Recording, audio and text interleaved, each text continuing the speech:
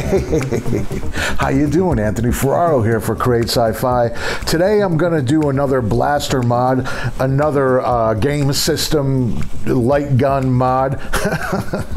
This will be the second one. If I do a third, it'll be a series. Okay, so eBay came the other day and I got these really cool, so it's from the Atari XE system. I'll admit I don't really know much about that system, but once I started doing the video game blaster mod investigation, once you go down, oh my god, look at that. That is amazing. Wow. Wow, that feels so good. And it was, you know, I did the zap gun, and then the way the internet is, things start popping up. On the 8-Bit Guy, I mentioned that show. The one guy that he had on there mentioned this, and I'm so happy I got this. Wow, this is going to be a great, great mod. Look at that. So, yeah, right off the bat, usually what I do is I open them up when I got them and I'll put a little weight in there, but this is, I think this is okay. All right, so we'll just fill up these holes, do some paint, and then we'll figure out some detail stuff. Maybe do a holster. Made in Taiwan. We can get rid of that. All right, so like I said, another game console light gun mod. Wow, this is a really cool one. All right, I want to dive right into this. Okay, so let's go. All right, so the first thing we do is take a look at it and think, alrighty, here we go again. So this, I'm not going to take it apart. It's got a great weight. So I just take my knife and just simply cut off the cord. And now I'm going to address these holes. For sure, I'm going to fill these with Bondo. But first thing I want to do is clean this up. For some reason, you know, this is a broken gun, which I didn't need a working one, and it was tagged with this sticker that was like harder to get off than usually what comes on something off of the factory, but it was fine. So now I'm just going to tooth up the area a little bit where I'm going to be putting the Bondo. Just want to sand that and sort of prep it. Now here, I don't want to get Bondo all in these grooves since they're so fine. And experience has taught me, you know, I only do Bondo work for these props, so it's not something I work with every day. So I've learned that I can get a little messy with it. So all these sharp lines that I don't want to lose with maybe some Bondo getting stuck in there, I just mask them off. Maybe someday I'll be a Bondo expert, but until that time, I just prefer to do that. So now, last week I did the pastry chef method. This week I'm going to try to use skewers. So here's the Bondo. You put the kicker in there. Not too much, not too little. It's got to be just right. There's no exact formula. And then you really want to work that in there because you don't want to get a clump that doesn't have hardener in it, because that's just a bad day. So now I'm taking these skewers and I'm just using the ends of these to poke this down in the hole just to make sure that the Bondo goes all the way down. And this seems to be working and I'm not getting it everywhere. So now I have these are like cheap painter's tools, like painting palette knives and things, but I find they're perfect for this because they're plastic and I can really get a nice application of the Bondo. And there you see, yeah, so I didn't get too crazy, didn't get it all over the place. So now I have this second gun, luckily, because I got two because they're broken and they were sold in lots of two. So I'll probably do something with it later on, but in the meantime, I can do some measurements and do some work while the other piece is drying. So what I'm gonna do now is make a template, and on this handle, I had the idea that I wanna put a strip of leather on there. Because I've said this before, for me, Ancient Alien is taking like something high-tech and then mixing low-tech leather elements and wood and things like that.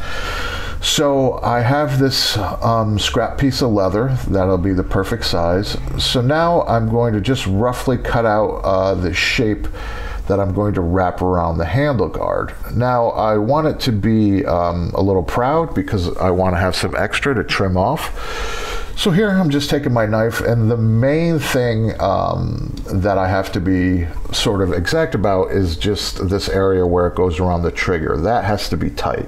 But the rest of it, like I said, I want to have some overhang, and then I'll trim that.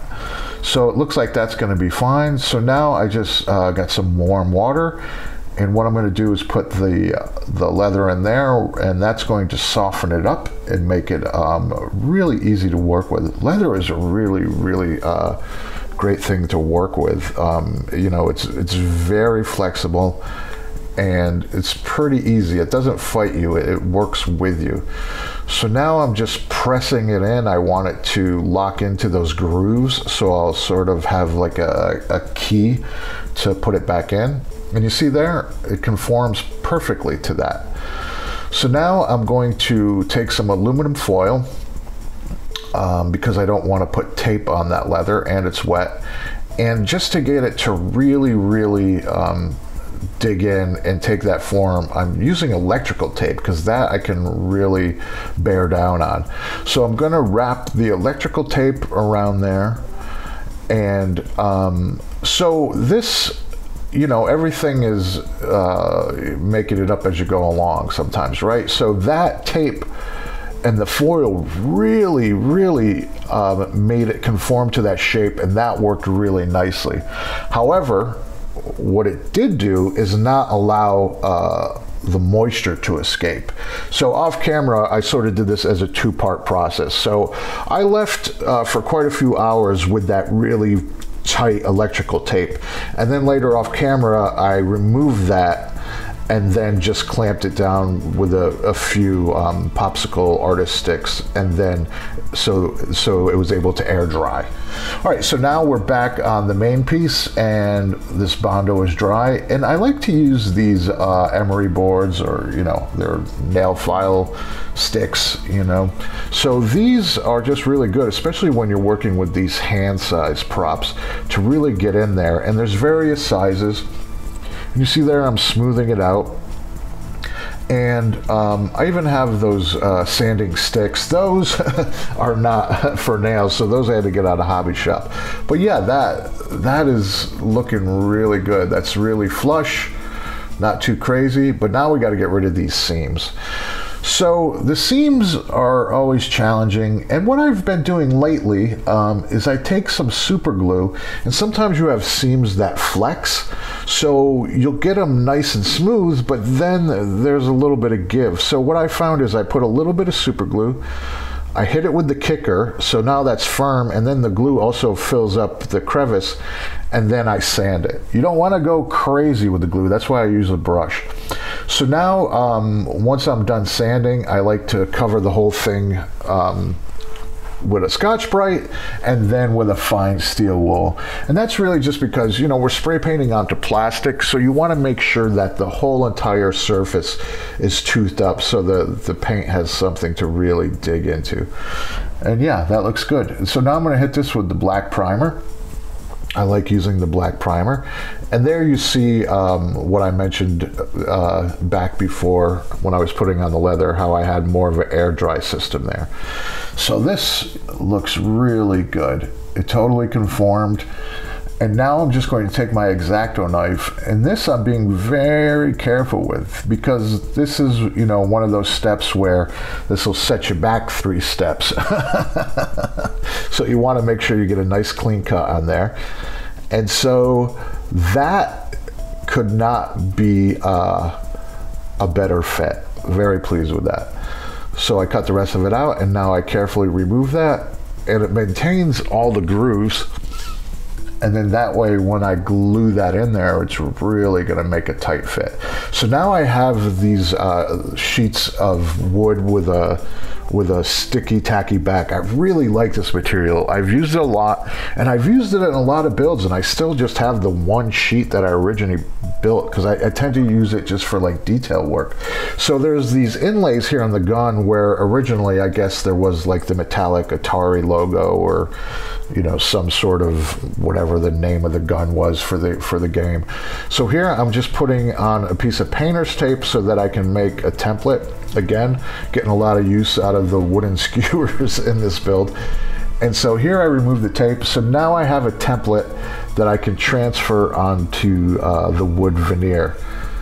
And that is a really tight fit. You know, it's really nice to work on this gun because it's so geometric, like it has a lot of precision lines, and that actually really makes it easier to sort of cut out these templates. All right, so now I'm laying this on the tacky peel-off side, and with this paper, it's actually, well, wood veneer, it's actually very easy to cut with scissors. It almost feels like construction paper. So that's really cool if you have an organic shape. So now I did the angles with the scissors, but for these straight lines, I just want to use a ruler and an X-Acto just so I can get those right on the money, because we want them to fit snugly in the pocket that's there on the gun.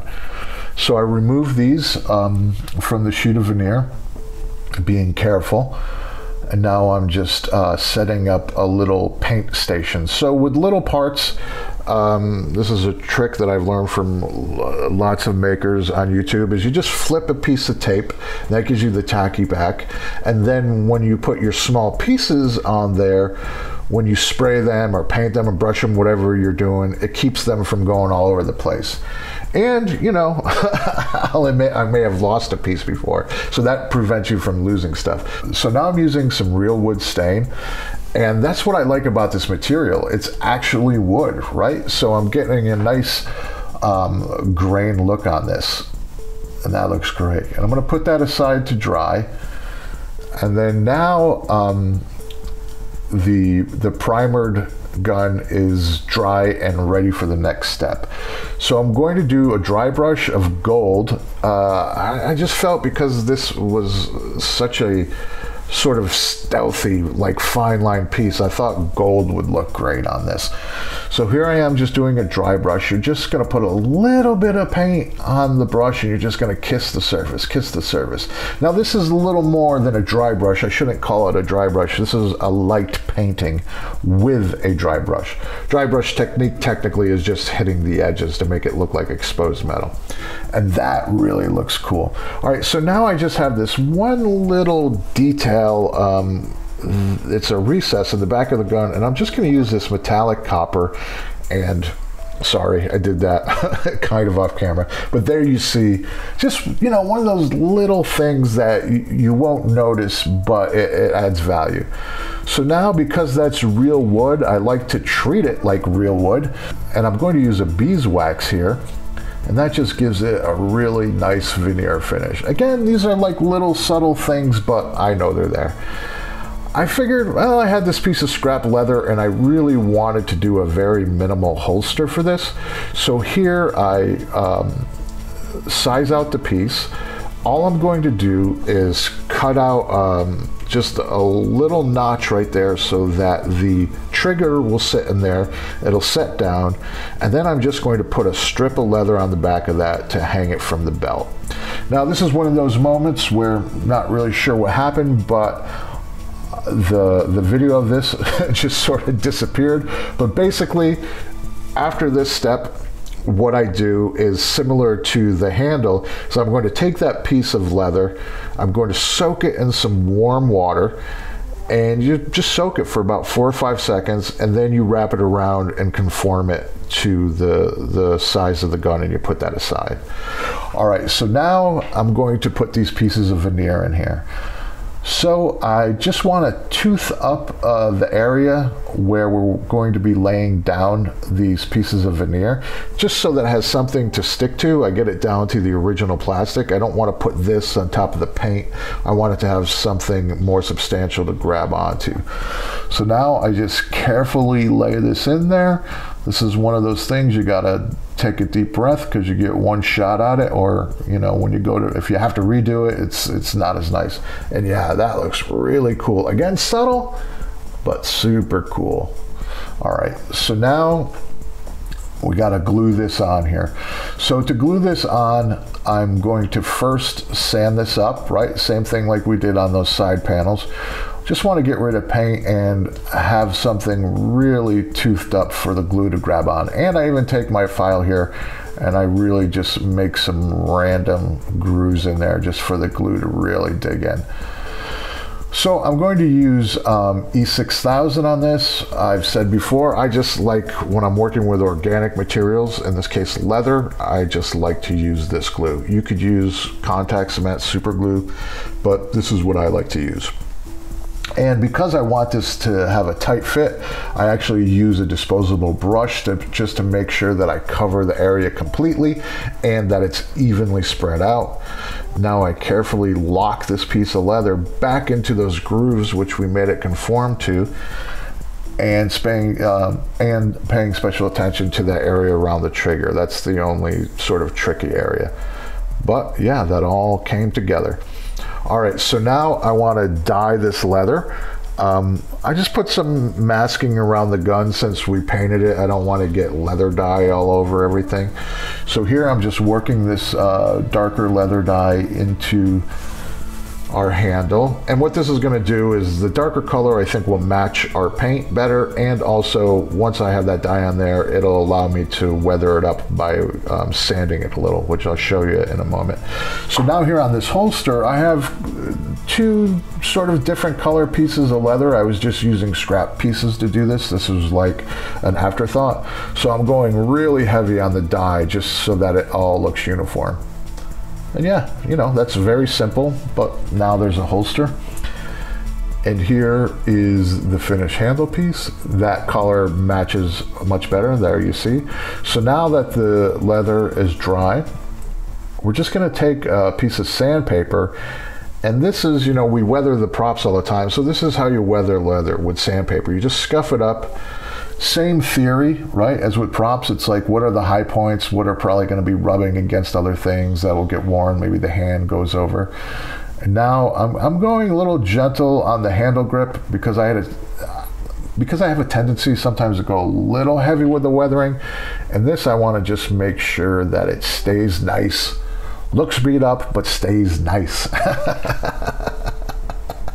And there, yeah.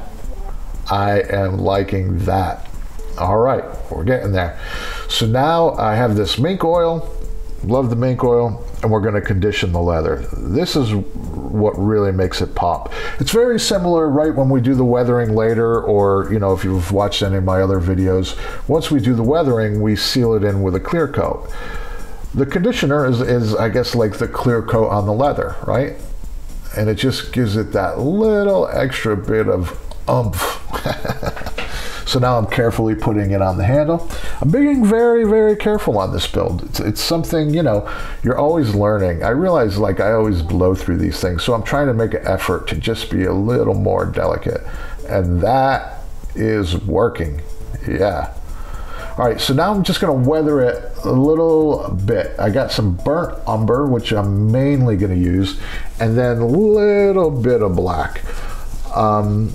I'm not going to wash down the whole thing like I do sometimes. I'm just going to pick and choose my areas where I'm going to just put some paint in here to simulate dirt and grime that would be in some sort of handheld objects that's been used for years.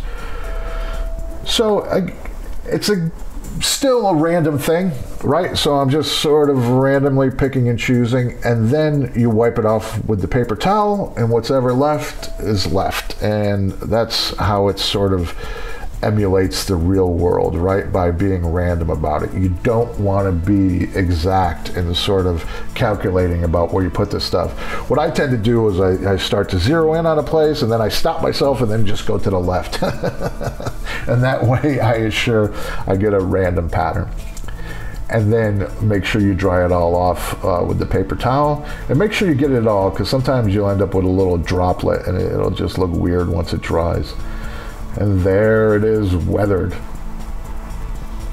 Now I'm going to do just a little bit of bringing out the highs. Now, all the time I use Rub and Buff for this, but I went to the store, they didn't have Rub and Buff, so this is the same stuff, it's just a different brand. So we're going to hit the high points just to make them pop. And it's interesting, and something simple, you know, metallic wax, Rub and Buff. It's actually an older brand, and I missed it. All right, so now we're gonna hit this with a clear coat. And let's see how far we took this. There's the original, and da da da da. Yeah, right? Ancient Alien. All right, some beauty shots. I really like the lines in this piece. And that handle with just that little bit of leather, nice. And then the wood panel inlay, I like that because you probably don't notice it right away, but then if you do notice it, you're like, oh, wow. Yeah, that really looks good. I'm really happy with the way that came out. I mean, I can imagine just doing a lot more video game blaster mods. Yeah, look at that. Holster, very simple, but you know, why not? So, wow, this is really my favorite style too. For me, I'm a big fan of what I consider, what I call Ancient Alien, right? And to me, that's like, I don't know what other people think, but for me personally, how I classify that is like a 70s design aesthetic. Space 1999 or Star Trek, and then adding organic elements to it, right? Some people might think steampunk, but steampunk is more Victorian, you know, a little more bulky, not as sleek. So yeah, I'm really happy with the way that turned out. Oh, it's so cool. And like the Zap gun is awesome, but this just has a, you know, a little more style, and that leather handle, really cool. Oh man, well, you know, I hope this inspired you to dig out your old video games and modify the laser guns, right? Well, I guess the only thing left to do now is to fire it up. Now, usually my guns are blasters, but this feels a little more surgical, a little more precise. So let's see what it does. Some buttons back here. Okay. Whoa! That's pretty cool. One more time.